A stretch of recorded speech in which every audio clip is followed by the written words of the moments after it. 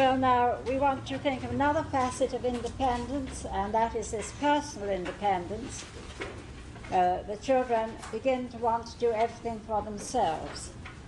They begin to try and dress themselves, to wash their own faces and hands, and so on.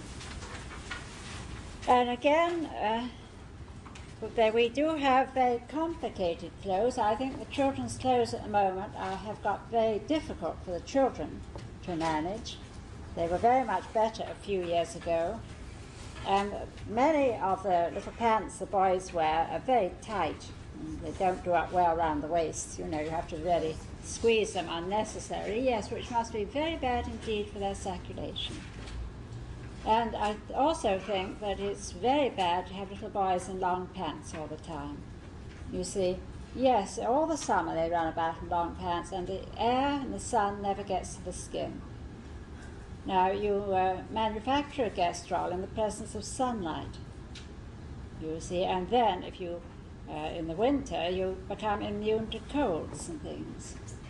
But the sun on the skin is very necessary. I shouldn't have thought in this time that you needed to wear long pants at all. It's bad enough when you're an adult, but why should little 3- and 4-year-olds be in them? It's only a fashion. Now, about 8 years ago, it was a fashion to have little boys in the skimpiest pants. And they ran about in an English winter perfectly happily in little socks and skimpy pants, and they were actually healthier, you see, because too much clothing does the opposite to what you want, you know, because the air does need to get to the skin. And I don't think all the nylon is too good, because I think that's one of the materials that the rays of the sun do not penetrate and the air doesn't penetrate. A loosely woven cotton, a loosely woven wool, and the air goes through, the rays go through. I think we've got to start thinking about simple clothing for the children again, clothing they can manage, and clothing that is really healthy.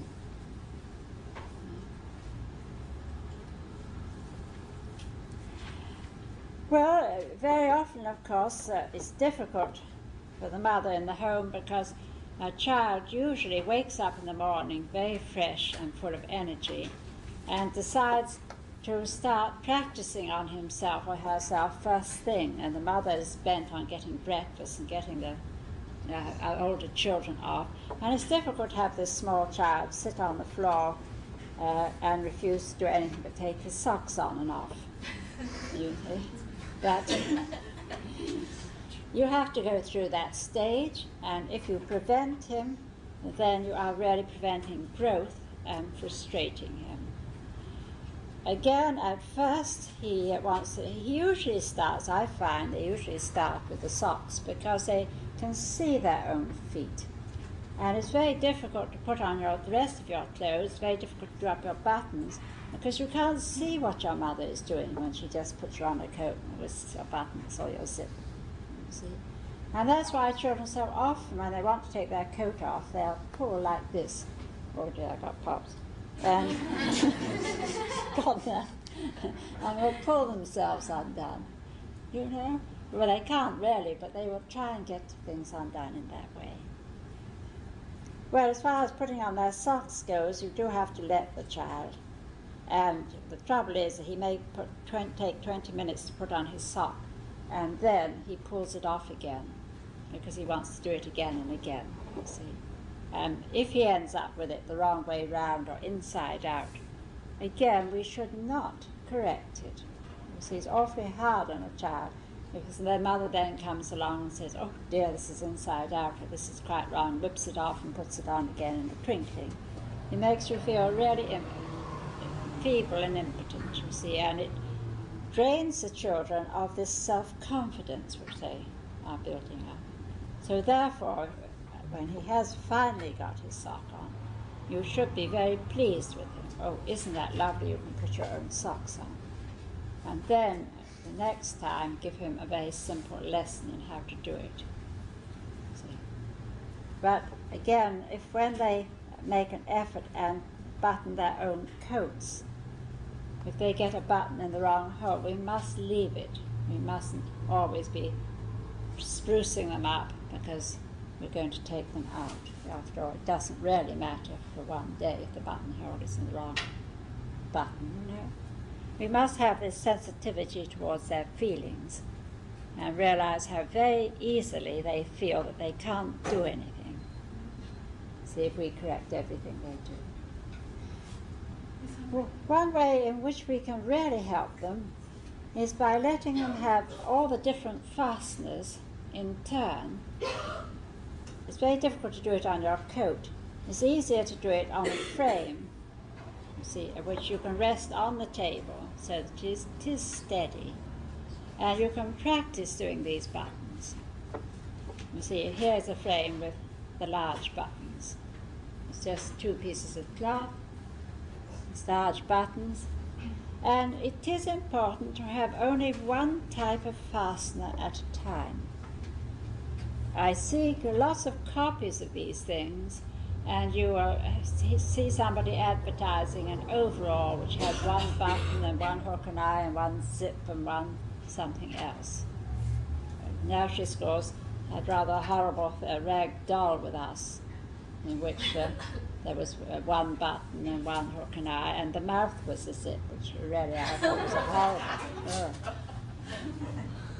You know, well, a child could not learn to do all those things in one go, you see. So we have one of these dressing frames for each type of fastener the child is going to find on his own clothes. Now, fastenings do change from time to time and generation to generation. My grandmother wore something called button boots, and she had to have a button hook to do them up. And then they wore kid gloves up to their elbows, and they had a little button hook to do up the buttons. Well, we don't wear those clothes anymore, so it would be obsolete to give the child a frame in which the buttons had to be done up with a button hook. So if you see those in a Montessori catalogue, that's because in 1900 they were necessary, but you wouldn't buy it because you don't get those today. Perhaps in a while we should go back to them. The trouble today is they're always inventing new fasteners, aren't they? Each one worse than the last. So if there's anything that is currently fashionable, you could always make one of these yourself. But you could buy the empty frame in England and make whatever's necessary. But these, I think we have the basic ones here. You see the large button, size approximately of the coat button, and then a small button, approximately a dress or a shirt button. This one is Popper's. Oh, now this language barrier. They've got lots of names. They're called press fasteners. They're called Poppers. Snaps. Snaps. Hooks and eyes. A dress zip, which I don't have with me, and this is the coat zip. The coat is the one that comes right undone. They would first have a dress zip. And with us we have 2 types of lacing. The cross lacing is mainly what the women wear, and the bar lacing is the way the men do up their shoes. But I don't know that you have that difference. Some people still do. They do. Then the children could. In this unisexual world, you don't. And then it's often used, lacing is often used decoratively, and both lacings are used, you know, so it's as well to know both. And then, of course, bows. With the bow, it's much easier if the 2 ribbons are different colours.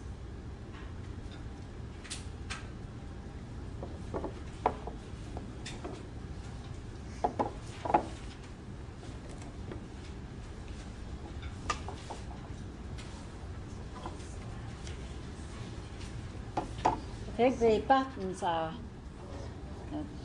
probably the easiest for a small child. And don't start worrying whether it's a boy's way or a girl's way, you know, because No, you can't possibly, don't men go one way with you and girls the other. I think that's because you had to draw a sword and wear that a certain way and your buttons had to do the other way out. For some funny reason. But you don't need to worry about that with children. Now first, you see, you need to give a very careful lesson in how you undo a button. So I've said how so many children don't know how to. And you hold the buttonhole between your finger and thumb, the button between the finger and thumb of the other hand, and you tip your button, you see, until it is vertical, and then it just goes through the hole without stretching it. That's the right way to undo a button. Tip the button. And then the child likes to know that it's really undone. So if you turn one flat back, he can see that really undid the thing. To do it up, you do just the opposite. You hold the button between the finger and thumb. I'm right-handed, so I would hold it between my finger and thumb. My left hand, you let it just appear through the buttonhole, and then you take hold of the button with your right hand, buttonhole with your left. You pull the button through, it's still vertical, and at the last minute you flatten it. Button in your left hand, just through the buttonhole, change hands, pull it out vertically, and at the last minute flatten it. In that way, you don't stretch your buttonholes. You know how a perfectly good coat sometimes has sagging buttonholes because its owner doesn't know the right way to do the buttons on. Mine used to swim and try to unbutton. They just take it and they go start pulling, and then eventually. Yes, that's because they don't understand. You see, you can't see it. Right. You can't see what your mother's doing when she buttons and unbuttons you. So now the child will try for himself. At any point he may take over from you. At first they're very apt to get the buttons in the wrong holes and so on. You can give a new lesson, and most of these very simple techniques need to be shown more than once, because although they seem so simple to us, they are really quite complicated techniques. When they're buttoning themselves, do you think it's easier for them to start at the bottom so that they get the holes in their buttons in the right place? I don't know, but I think that's when they often need a mirror,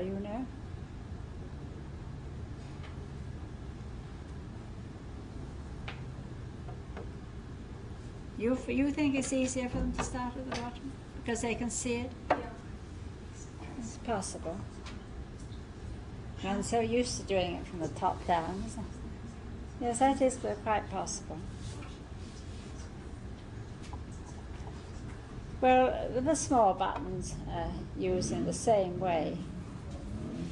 And both frames will be there. The child usually begins with a bigger button because that is very much easier. But at any time he can take the smaller button.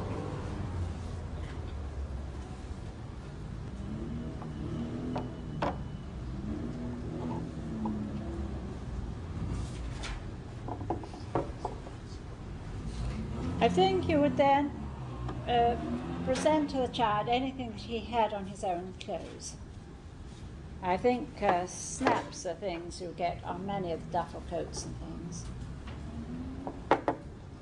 Now here we do show him to put 2 fingers, one each side of the bottom cloth near the snap, and then to take hold of the cloth and pull. If you do that, holding the bottom piece of cloth down, your snaps don't get pulled off so often.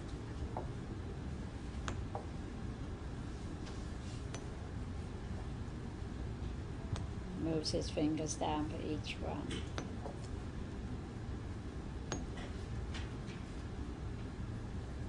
And then you have to demonstrate how the little knob exactly goes over the hole.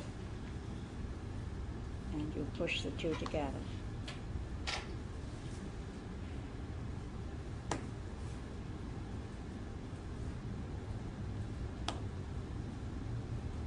Get the knob exactly over the hole.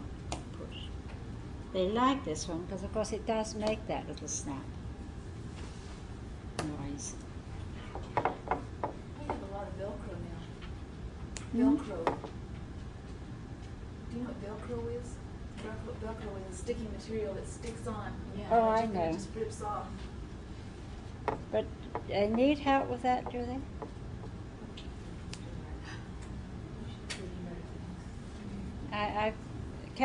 Do they need to learn that technique? I don't know. Do you find who's got a nursery school? Do they have to learn that technique, or Some do of they the- manage it? They wear it in their jumpsuits, so I've seen I know, little- I've seen it. Yes. They can do it themselves. In fact, someone sent me a coat that has it on the pockets. That's yours. But do the children manage it easily for themselves, or do they need to be taught how to do it? I think it just goes together. I don't think you would need one of these special frames. That's what I mean. It might be good for first clothing for a real young one to practice with putting their own clothes. Yes, well, anything you find is suddenly, I say they're making so many different things today that when you find a need for something new, it's very easy to make a frame. For a time, our children had a very difficult wooden button on duffel coats, a button that went on with a cord and a buttonhole made with a cord. And those were very difficult for them. And we had a frame, but now those have sort of gone out. Do you have them here?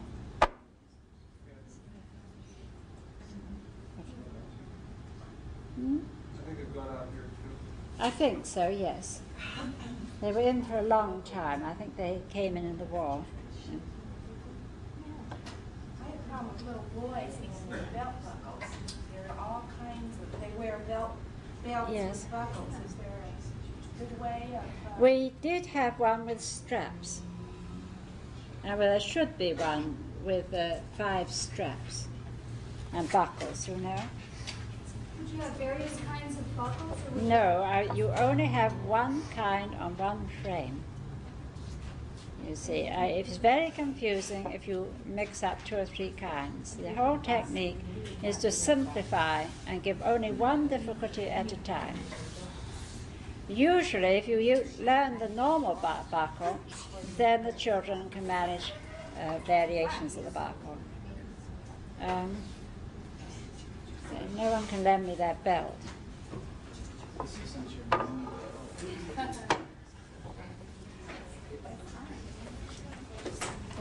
Oh, that's a different kind, isn't it? Yes, they use those a lot now. The children. Yeah.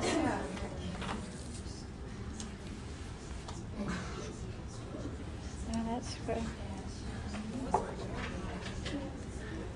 that's quite tricky, isn't it? The children are wearing those. Well, I think for this one, I would just have a belt in the classroom and a lovely buckle for them to polish it, brass polishing. But it's really hard for them to work with that kind of class. That's much too difficult. That's what I say. We are giving the children clothes that are too difficult. This is the kind of buckle that we had 5 on the frame, you see. And you can always, the real way to undo these, you see, if you just pull it, nothing happens. But if you lay the strap right back and give just a tiny pull, then this brass tongue comes out without any difficulty. So you have to show the child the technique is to lay the strap right back, double it right back, and then pull. And you see that has come out. And then to do it up, you have the strap flat back like that. You guide this into the hole with your finger, bring this up. There's always a right way of doing each fastening. So for these, we really need 4 or 5 The reason that we haven't got it at the moment, there was a saddler who specialised in horses' harnesses and mending harness very near us, and he used to make them all for us, beautiful leather buckles. And he's suddenly given up, he got to retiring age and nobody else took the work on. So we haven't yet found a replacement for him. I think you do need a frame with the buckles. They need to be those good leather buckles.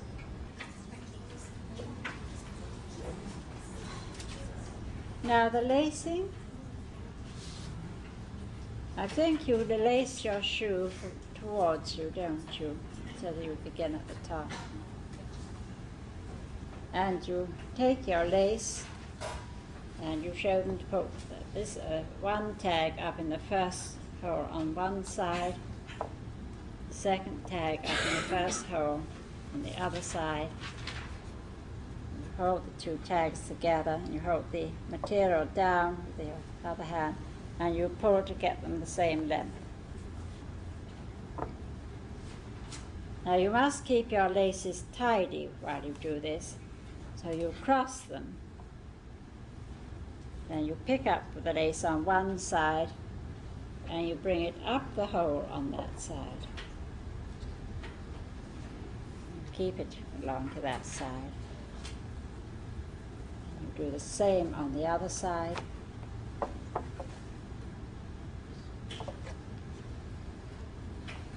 Now you've got your first cross.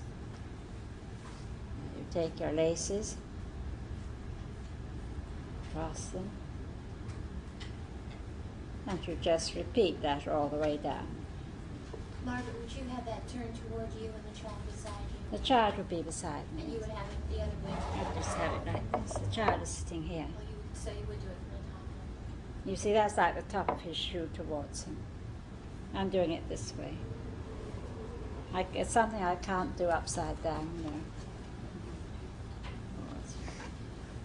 But the children manage it much better if you always keep your laces apart, tidy, so they can see what's happening. And they like this action of crossing the laces over. Oh, but this one, I think, is the one that you've got on all your shoes. I can't see if you have one on. You have the bar, do you? It's cross bar first and cross underneath. Mm. It's yours. So it's crossed on top.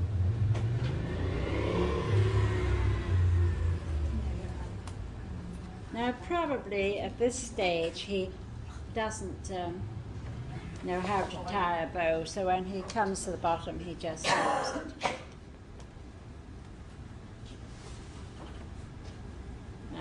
I needn't do any more. I'll finish it afterwards. Would it be too artificial to make each half in a different color so they can see where each side There's no goes? need to. These holes are very distinctive. I just thinking of where I each don't side think, goes. I've never had any difficulty with this. I don't think that is the point really here. I think it will be too jazzy, as you say. You could have two different colored laces if you found a child wasn't, but then you'd have to knot them at the top. You could have a black and a white, or if the child really wasn't managing, but not the cloth.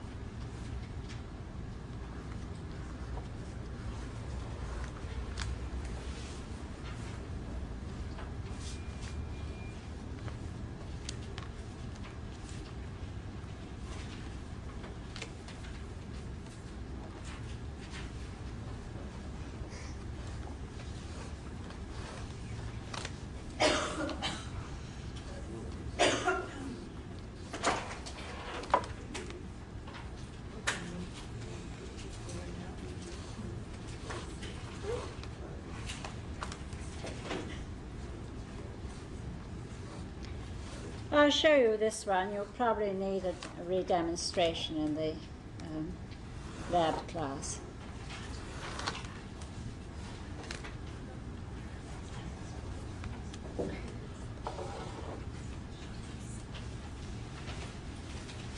this one, you take one tab and go down the first hole. And you take the other one and go down the opposite hole. And then you hold your two tabs together and pull to get them even. See, and that has created the first bar. Now we have them to the side, parallel to each other. And we take one, and we bring it up the first hole. Take the other, and bring it up in the next hole. So there, again, they're both on the same side, parallel to each other. Now this first one has to come into this hole. This one has to come across to that hole. And this one has to come across to that hole. See? So we do the top one first. It has to come down this hole. That makes our second bar. Now this one has to go in this hole, so this one will have to come up in this hole.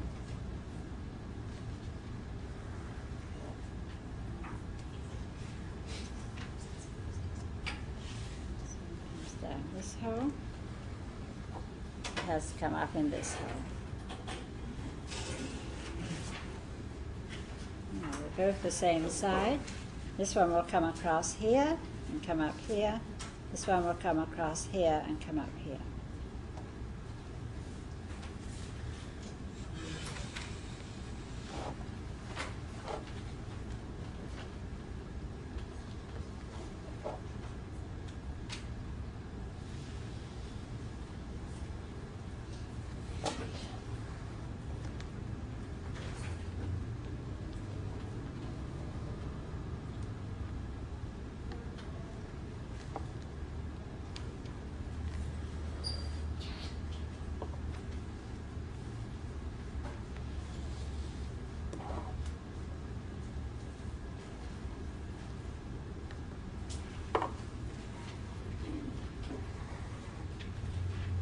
No, there's no hole here, so the last hole is there.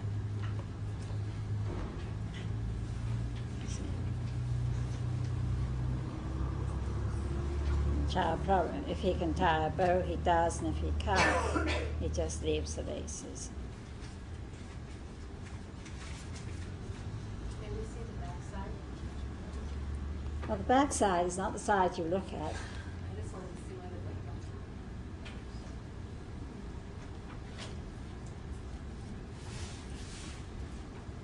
And it's used very much as a decorative lacing too, this one. Now bows. It's easier for the child if the two ribbons are in contrasting colours. And if a small child comes to school with shoes with laces and bows, I think you're always wise to pretty quickly teach them how to untie bows. Because otherwise you do spend a lot of time in a nursery school undoing knots, don't you? Because they pull the wrong bit of the bow, breaking your fingernails.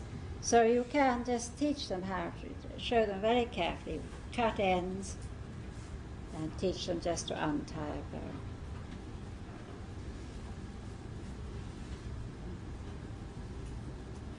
And of course they liked if you would tie them up many times for them.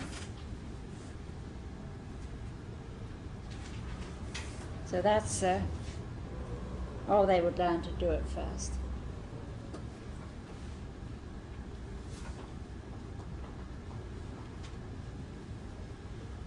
I think the bow is a complicated thing to learn, so I always teach it in stages. Having taught them how to undo a bow, I would then teach them only the half knot.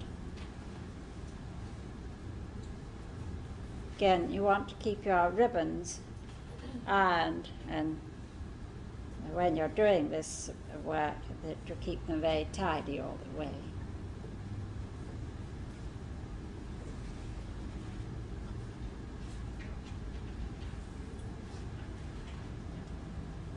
Now the first thing we do is to cross our ribbons all the way down, laying them nice and straight.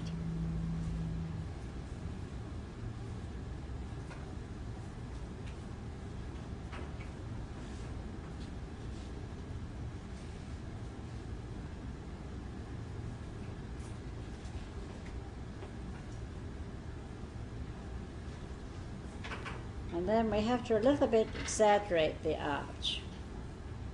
We hold the two ribbons together with our left hand, and we have to go through the arch and catch the other ribbon and pull the half knot. Rather a big arch. Hold the two ribbons together with the left hand, the right hand through the arch, catch one ribbon. Or the opposite if you're left-handed, of course.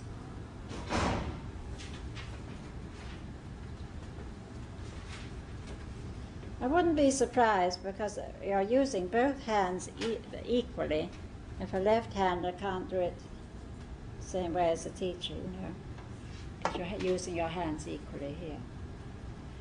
Now, and you must exaggerate and make rather a small loop close to the knot, because the children are apt to make a big loop like this, and the bow will fall to pieces. So make rather a small loop, and then bring your other second ribbon round, keeping it flat, and you have to show the child how you get that piece between the two. He's already learned to tie the knot, remember, so he knows that half of the bow.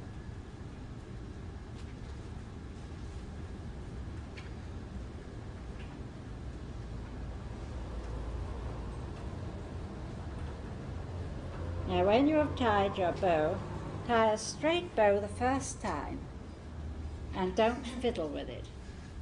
If you start poking and patting the bow to get it perfect, and the children always think that's part of the exercise, you know, and you'll find them all tying a bow and then doing these useless fiddles. So it's a very simple demonstration. And leave your bow alone. And if anybody doesn't know how to tie a straight bow, I'll show you. Because some people tie a crooked bow, some tie an upside down bow. It's very easy to show you how to do a straight bow.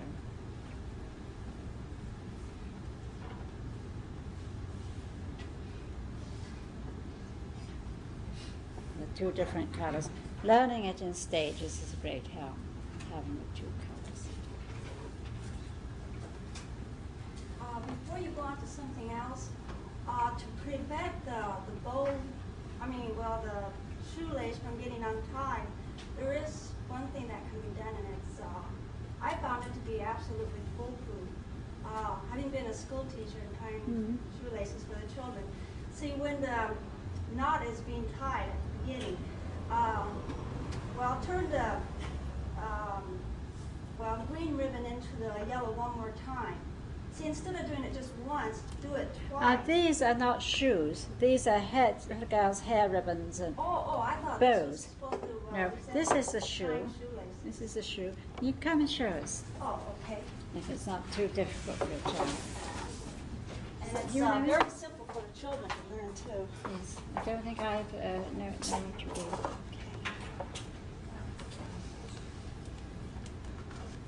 Okay, you do it once, okay, and then just do it one more time. And it's foolproof, it won't come apart.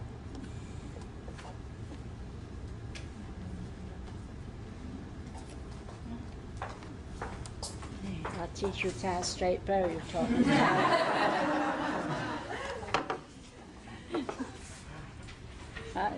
You all know that. I've never seen it before.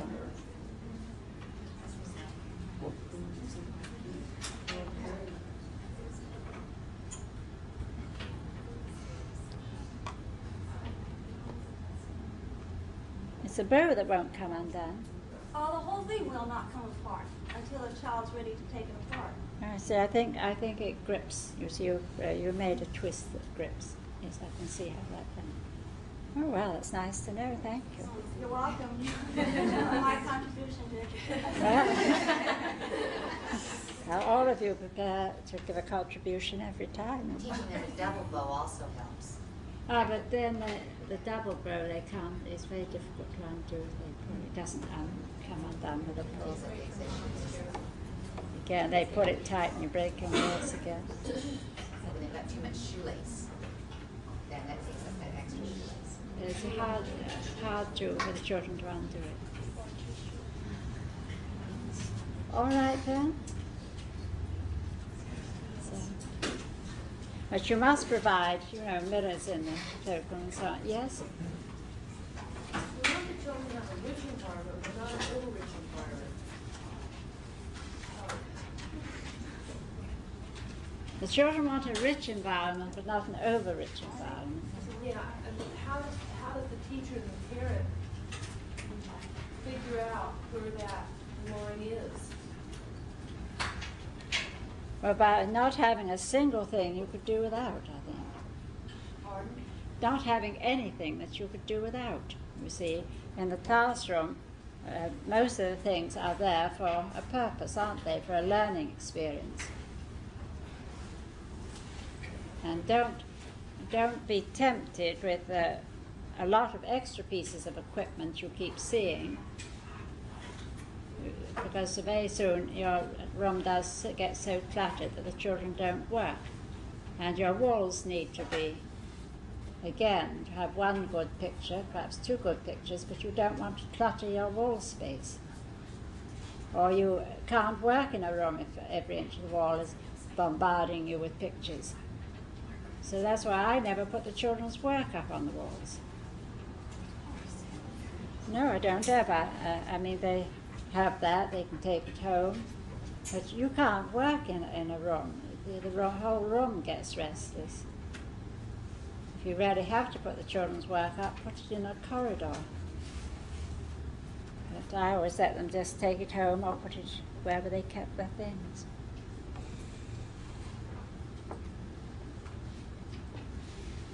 Oh, just two other things, quickly. The children also need to manage things like the different fasteners they meet on doors. And one is the bolt. And so you would have a board with 3 or 4 nice strong bolts, you see, and you would show them, teach them to undo a bolt. And you see, it has a, you have to stand it up, push it in, and then lay it down. This is the type of bolt you want. So often children manage to lock themselves inside a room. And then, having done that with the bolt, they have no idea as to how to undo it. So, whatever fasteners they're going to meet first in the school, I would have a sample of that fastener on a board. But again, as with the dressing frames, you only have one type on one board. Too much if they have to cope with too many. And again, these are hinged sides, so you see you can just open them as you would open doors.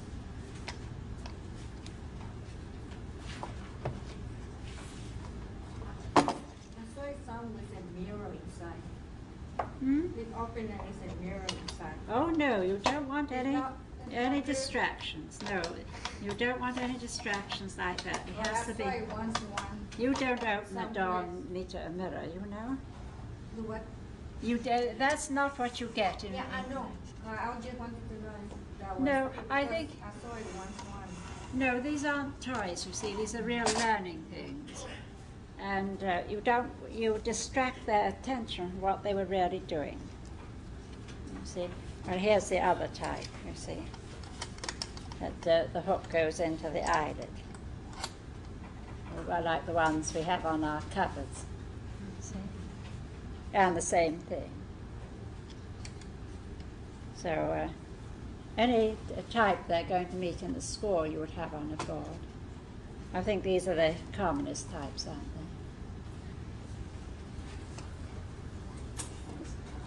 they? This is one that's easier for them to manage if they lock themselves in. But the bolt, because it lies down, they're inclined to just try and push it and they can't. And then you have to get a ladder and rescue them, you know.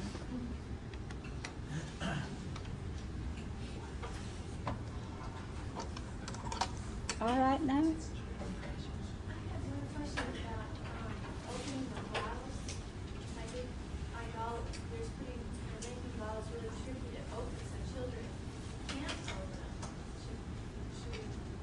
Should we teach them how to open them? No, you don't want them to learn to open the type of bottle that you put dangerous drugs in. You know? Just the real simple. Yes, the ones that they're just going to meet, like screw tops, cork tops, you know, the ones you use as the washing up liquid, which push off and down. Yes. No, you don't want them to learn the other one. They're not going to meet it in their own life.